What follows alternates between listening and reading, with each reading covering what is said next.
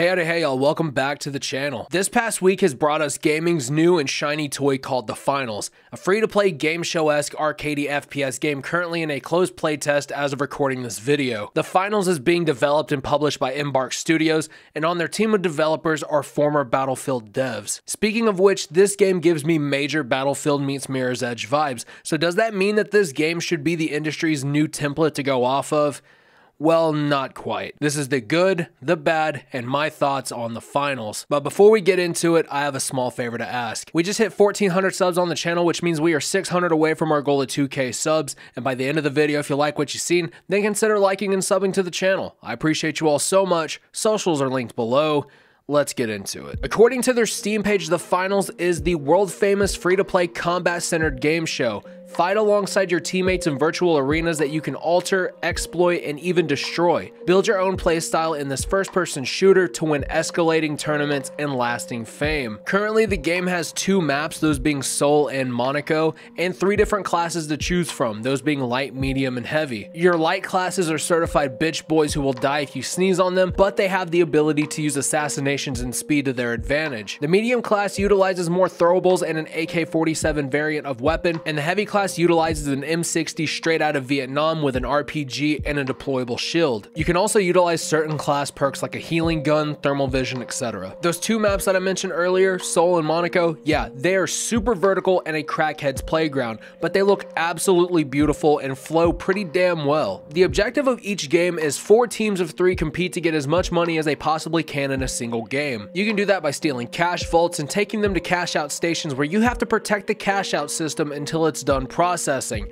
and if you die, someone can steal your money and claim it as their own. Every time 2 vaults get cashed in, more will spawn in, and while that's going on, sometimes random events like meteor showers or mini games like deathmatch will pop up. So now that all of that is out of the way, let's go ahead and jump into what I believe is great about The Finals.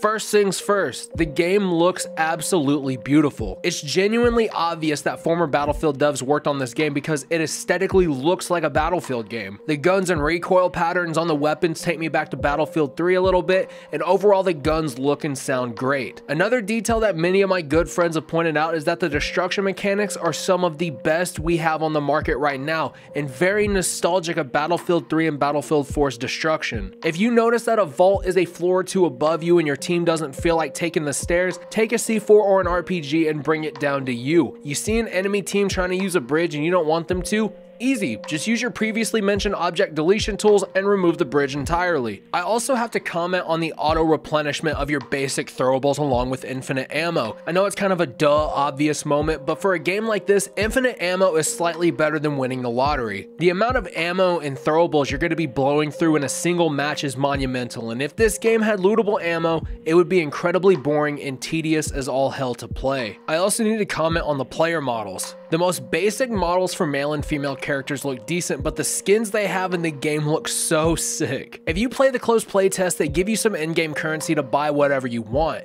I use the Urban Operator skin right now, and it's quite possibly the best skin in the game. Not to say that the others are ass or anything, it just looks really clean. The amount of detail that goes into some of these skins is impressive, and it shows that these guys are committed to their craft. Aesthetics for a game like this is paramount, and I gotta say, they did a damn good job playing into the game show gimmick they aspire to create. Before you queue up, you get to meet your enemy teams in a panning shot where the player models are doing an emote of some kind, and before you drop foot into the arena, you run through a tunnel that says The Finals on the wall. Everything is illuminated in red before breaking through a grid wall and starting the game.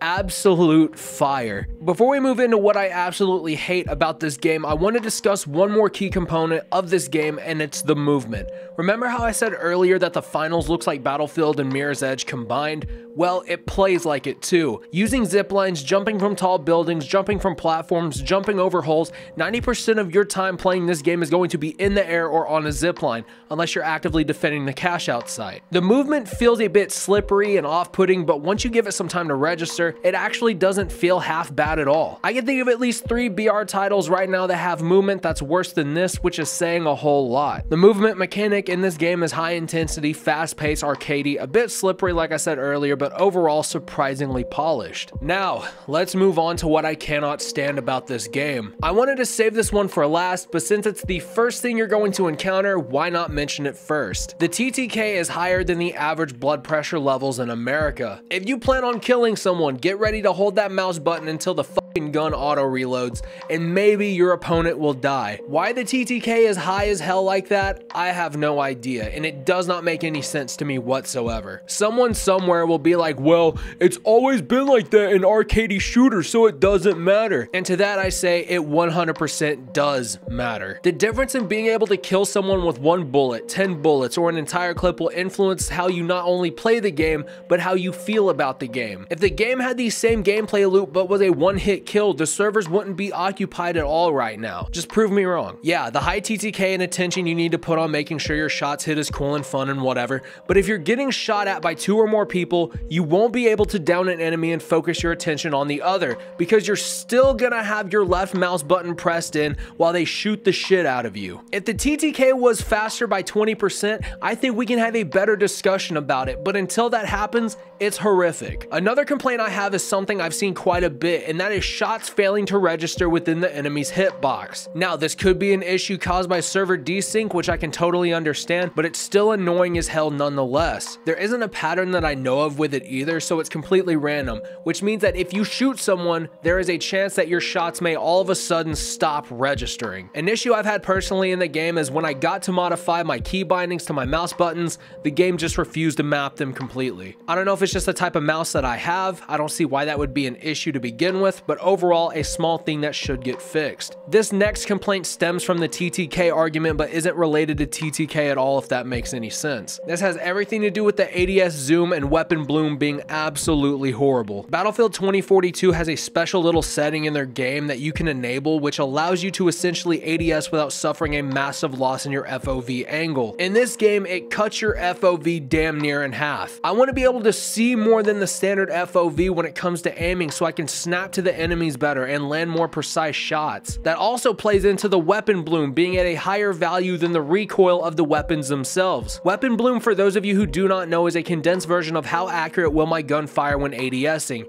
and in the finals, it's pretty much the last thing you want to do. I suggest getting up close and personal while hip firing on some OG Halo PvP type shit. I will say though, for all purposes, just use the heavy class. You might be slow as hell, but the weapon bloom on the M60 is heaven compared to the AK and micro Uzi. Moving on from the weapon issues I have some reservations about the spawn times when you die in this game. When you die, you get hit with a 30-second spawn time, which is already brutal enough. But if your whole team dies, it resets that 30-second timer. What in the absolute hell were they thinking when they made that a thing? So that means you could potentially wait up to 60 seconds before you can spawn back in, and in a game where time is literally costing you money, that is the last thing you want to experience. What a dumbass mechanic to have. Some people will argue that it adds intensity and suspense into the game, but I say to hell with that shit. If the game is already high intensity and fast paced, why would you purposefully add a 30-second timer that at any time can reset back to 30 seconds? What the hell is wrong with 10 or 15 second spawn times? Let's go ahead and roll into my final thoughts on the finals. This title is surprisingly good. Genuinely, I'm shocked that it's as good as it is. My first 30 minutes in, I was gearing up to write a horrific review just talking the most out-of-pocket shit possible about this game, but I decided to sink more time into it. During this time, I paid more attention to the finer details of the game and just decided to have fun. And in a game like this, you're gonna want to have as much fun as possible, even if it's a little bit forced at first,